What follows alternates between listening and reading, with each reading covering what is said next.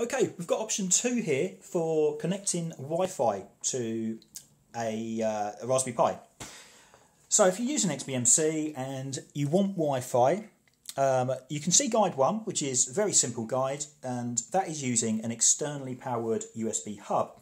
However, there is another method which works really well. It's actually my favoured method, but it does involve a little bit more hassle. This method is using an IR receiver. So you make your own IR receiver, and I've done a guide on how to do that, which you can check on the Total XBMC guides. It's actually very simple to do. It's good fun. It'll probably take you maybe an hour to create one of those, and there's no soldering needed or anything like that. It's just a fun little project, and it'll probably cost you, you know, maybe £2 or something like that to make your own receiver. And then you can use whatever remote control you want with it. So in my case, I find the Xbox 360 ones work fantastic, really well. You know, the system was actually made for the Xbox initially, Xbox Media Center, hence XBMC. So all of these buttons, you know, they just work great. And again, you can find a key map setup and a config file for this particular remote and this mod on Total XBMC. So once you've got this set up, you can see there, it just goes on these pins here.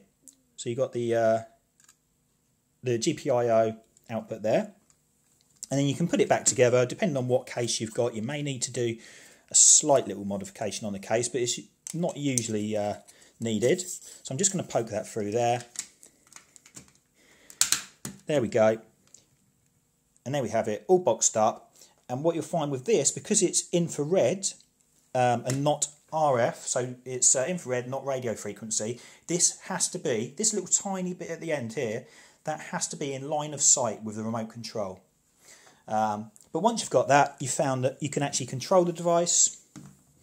You're not using up an extra USB port for the dongle, so you've then got room for your USB stick and your Wi-Fi dongle in there, that way round.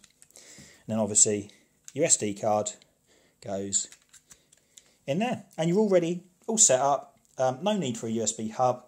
And this works great. Like I say, this remote is fantastic. It's actually my favourite one. I know it's not got a keyboard, but it works fantastically, really well.